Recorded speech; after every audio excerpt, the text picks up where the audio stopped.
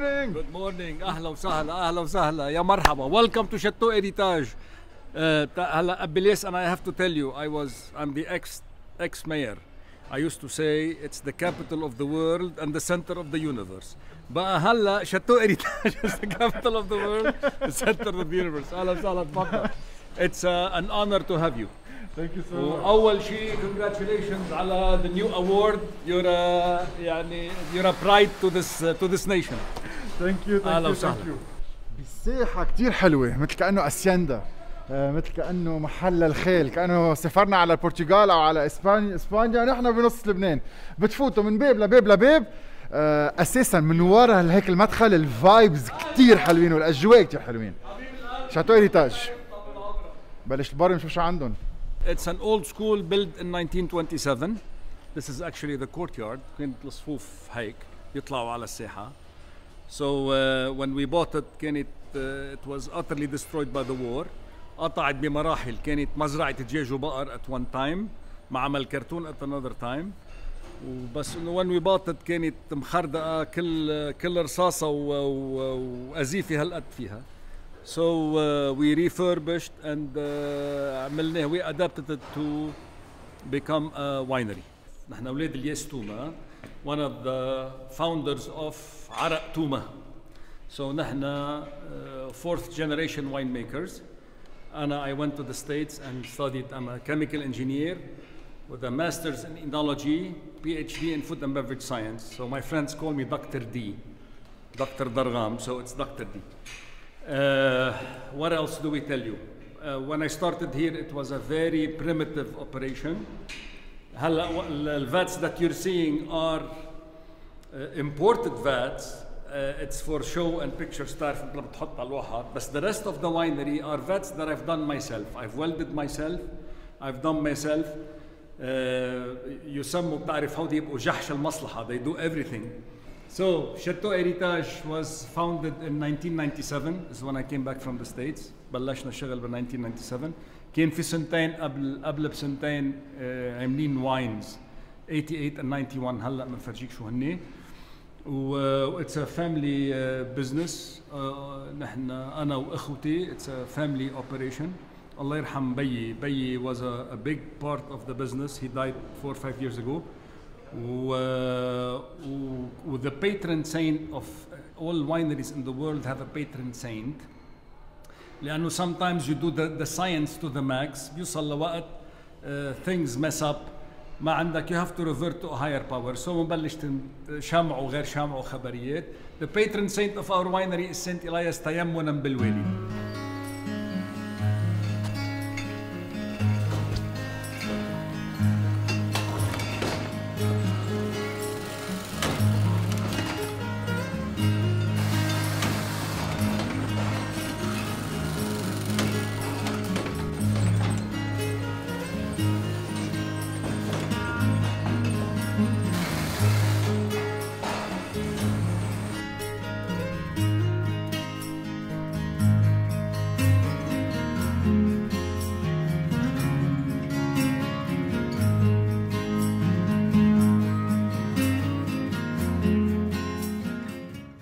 This is one of two cellars for wine. هلا نطلع على التاني لفوق. This is where wine comes to be aged. I'm not a humongous fan of oak لأنه it masks the smells and fruits of the wine. But nonetheless, some wines need oak. We personally, I'm American educated. But to be honest, I tried French oak. What I found to be the best for Lebanese tannins وطقس وخبريات is American oak. And when I started using that, ever since I'm winning best Lebanese wine in the world consecutively every year, both in Bordeaux and elsewhere. And to commemorate you winning the award, هلا فوق سحبنا اليوم من هون يعني معلش عليها عفن which is okay. هيدي it's the 2003 which has won about 6 gold awards all over the world من بيناتهم best Lebanese wine. هاو ما بتشربهم كيف ما كان. هودي they need. هاي هلا بعد رحلة السيارة You have to leave it for about 10 days لأنه رح it's gonna shake. وهيديك بتفتحها على very nice occasion. بس in both cases بدك تعمل لهم decanting please لأنه يبقى أنا مش عم بتمعلم عليك بس إنه it's for the info. اثنين for it to have some oxygen and stretch. هاي إلها 30 سنة مزروبة بالقنينة so it needs stretching. Give it some oxygen to stretch. How great تحت العنكبوت عم بيشتغل، عم بيبرم، عم بيتسلى، الخشبات عم ترتاح، النبيدات عم تتعتق وعم بتشوف، عم تتقدس اذا فينا نقول. فينا اقعد ساعات تحت. بس سألت سؤال، اذا كانت مدرسة وفي هيك شيء شو كانوا يعملوا الاولاد تحت؟ This is a cellar for tourists. This is where we put the family reserve, the high-end wines.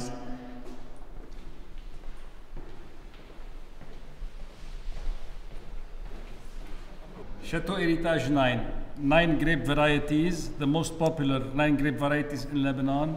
Unoaked wine. Chateau Heritage Plaisir du Vin. This is made out of 3 Cabernet Sauvignon, Syrah and Cinsault, slightly oaked.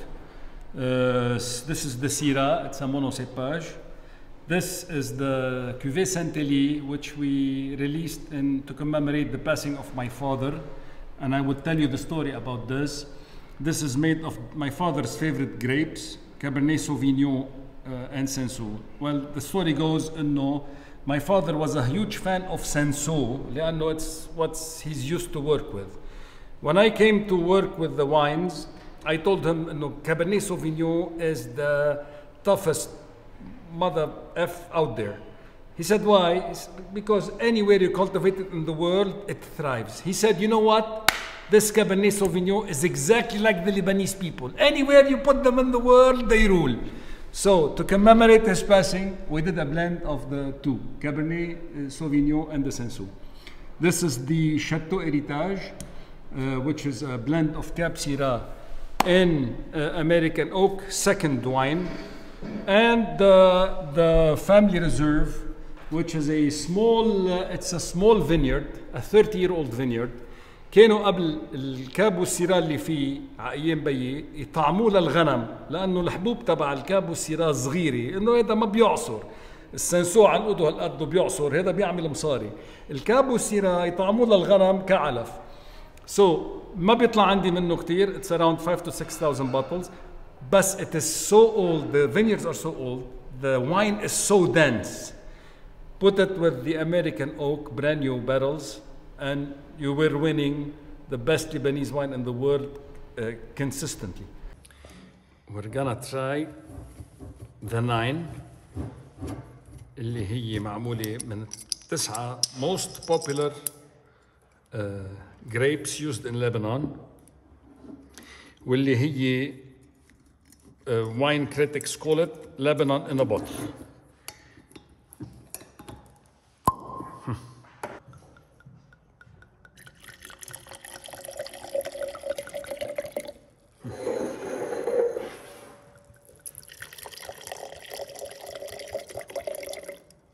بتبلش بريحته كتير حلوه، كتير خفيفه، كتير سلسه، واهم شغله ما بتشموا ريحه الخشب الاجماله متغطى على كل شيء. فيري سموث، في احساس هيك فريش، ايرثي، فلورال، اول كومبايند. ما راح اقول طعم ريحه لبنان بس كتير خفيفه. and then extremely smooth, extremely balanced, lightly acidic, enjoyably acidic، بيزكزك اللسان على الاطراف، ما بيحرق الزلاعيم، ما بينشف سقف الحلق، وبتقولوا بام، كل واحد من الشربين هيدا الشيء مروح حاله كثير. هلا اتس لانه شلناها من تحت محل ما قلت لك. This is the 2003. هلا هون حاطين 4 out of 6 gold awards it has won. This is honestly انه هلا كمان حتى I'm not modest بس انه this is one of the best wines in the world you could ever taste. وانا مسؤول عن حكيتي So بس تفتحها وتدوقها in an occasion بعد ما تكون فتحتها for an hour, give me a call وقل لي if I am right ولا I'm full of bullshit. قديش حلو؟ قد حلو. خلصنا التيستينج ونكفي البرمي. Amazing experience. ووعدتهم انه مش اخر مرة. مرة الجاي في لحمة على الباربيكيو وشوية تنبيد تاني.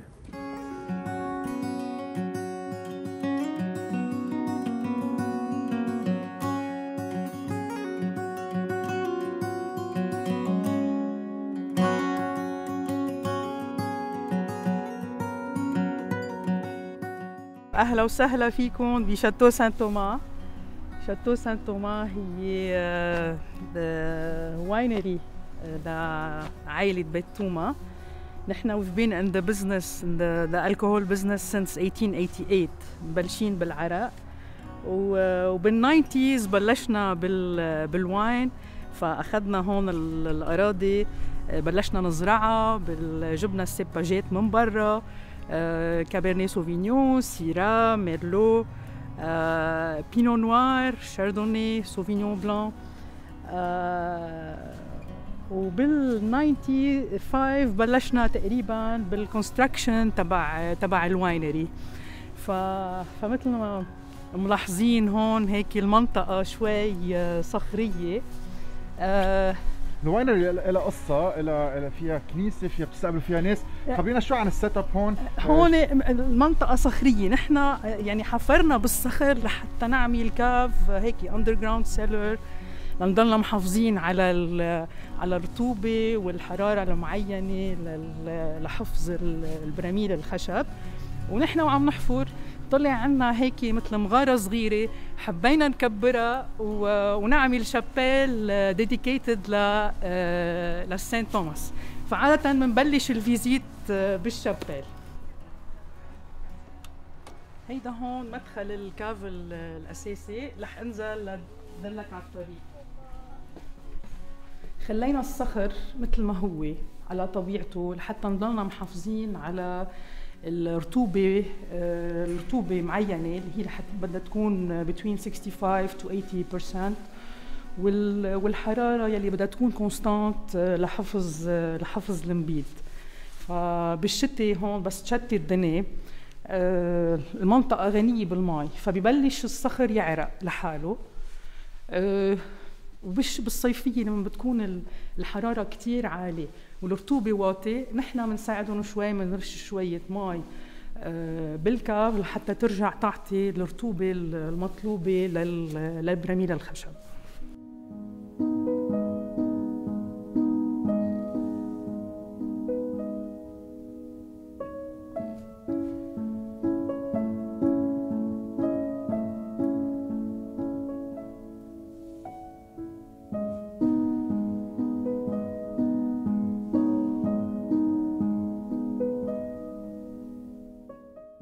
هيدي العبيدة، أمينة العبيدة عنا معمولة من نوعية العنب العبيدة.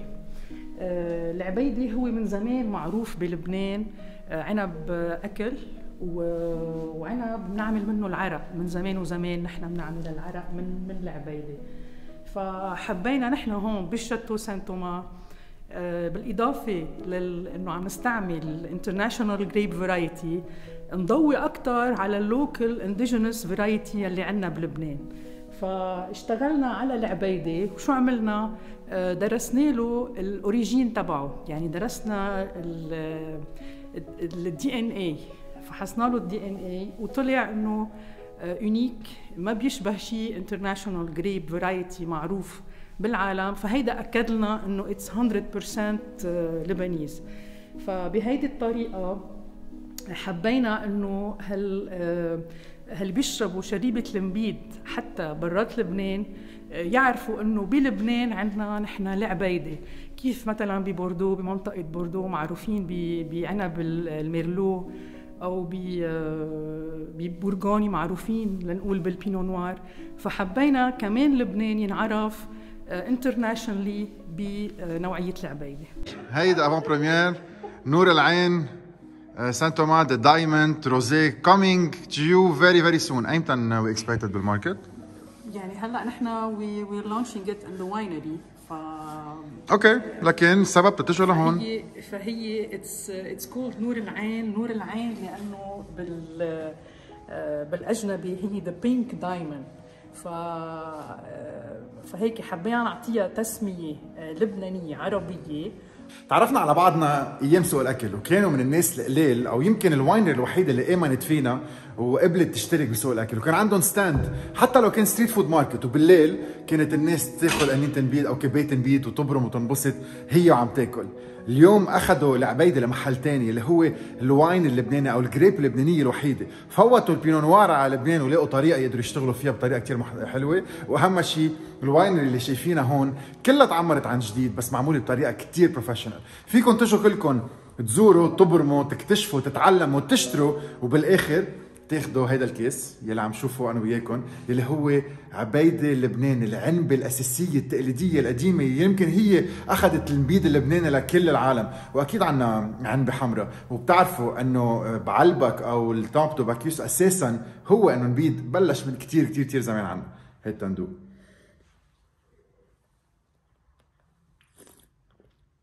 واو، ما بيشبه شيء ثاني، مثل كأنه فيه مسكة، مثل كأنه فيه سكر، مثل كأنه فيه بارفان بيطلع على المناخير. فيري سموث، فيري سموث، نون اسيدك ابدا.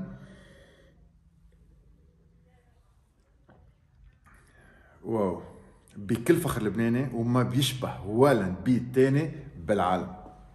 يلا انا برمتي بتكفي، مش حطهم كلهم طالع واحده. لونج تايم كيف؟ اليوم فاميلي داي، التقيت بكل العائله واخواتك وقرايبين. طبيعي انت بأب الياس. شو الاخبار؟ بيرفكت تمام؟ مبروك اول شيء. ثانك يو انبسطنا لك كثير عن جد. يو ديزيرف ات يعني. يو دو everything with passion. انا بنبسط لك. هاي انطوني، اهلا وسهلا. نحن هون بعرق توما. It's one of the oldest distillery بلبنان من 1888 و it's a family business. نحن خامس جنريشن بنعمل عرق. بتكون برا متبركة انت على هيريتاج سان توما، وهون هي الاساس المنبع يلي بلشت ستة، هيدا بيت ستة هون. هي يلي اسست كل شيء من بعد ما توفى جوزها، ولحتى تقدر تكفي يعني وتربي عائلتها. هي كانت تعمل كل الشغل. كمان اجوا عمومتي وبيي كمان اسسوا، وهلا نحن كمان الفيفث جنريشن عم نكفي، واكيد مكفين لقدام اكثر.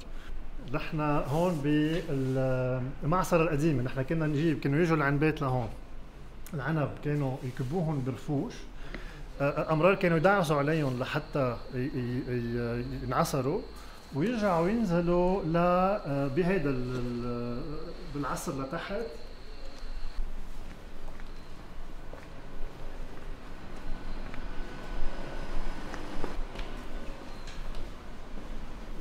هيدي غرفة هون، غرفة اليانسون يلي نحن كثير بنهتم بنوعية اليانسون يلي نحن بنجيبها من يانسون الشامي من الشام. فعم تشم قديش هي الريحة مش معقول، كثير واضحة، وبقصد حتى بمحل مسكر لحتى تضلها يعني موجودة. هاي ريحتها بتاخد العقل.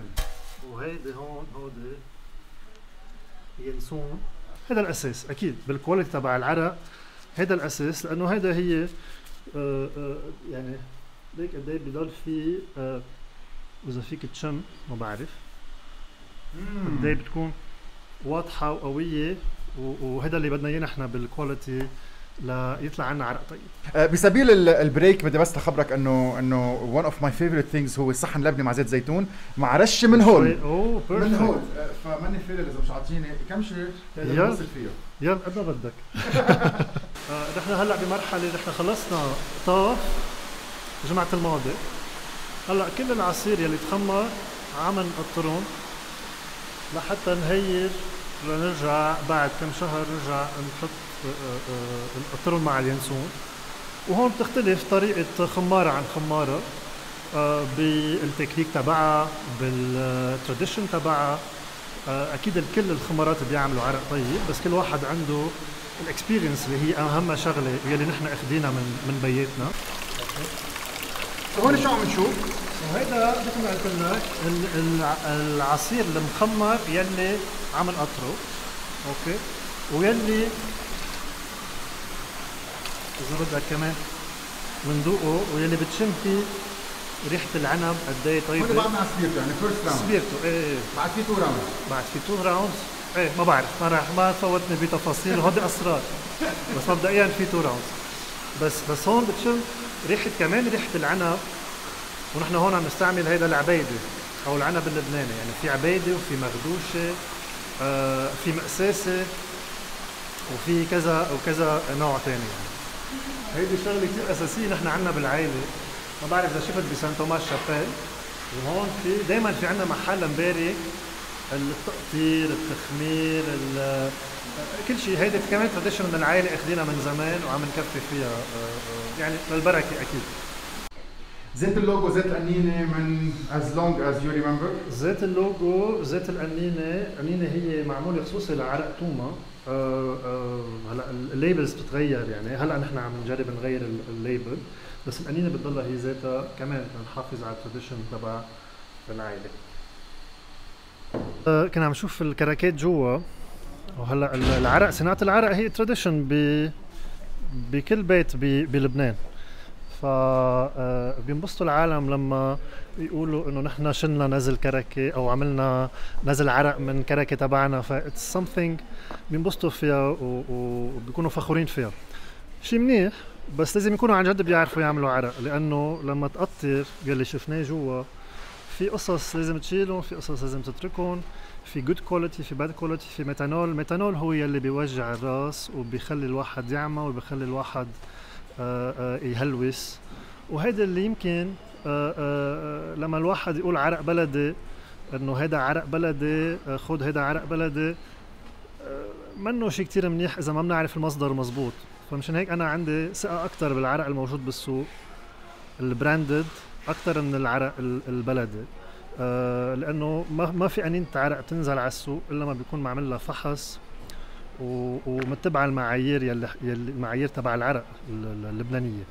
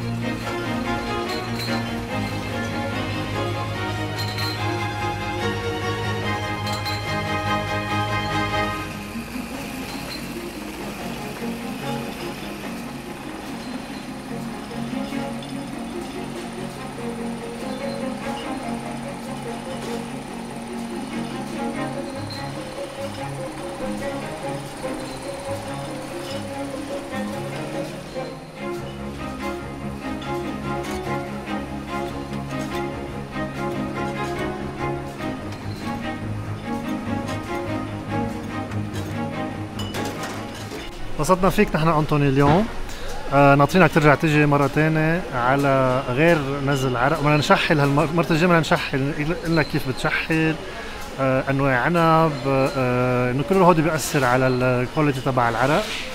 وناطرينك. ثانك يو. يلا سي يو. باي باي. باي. تشاو.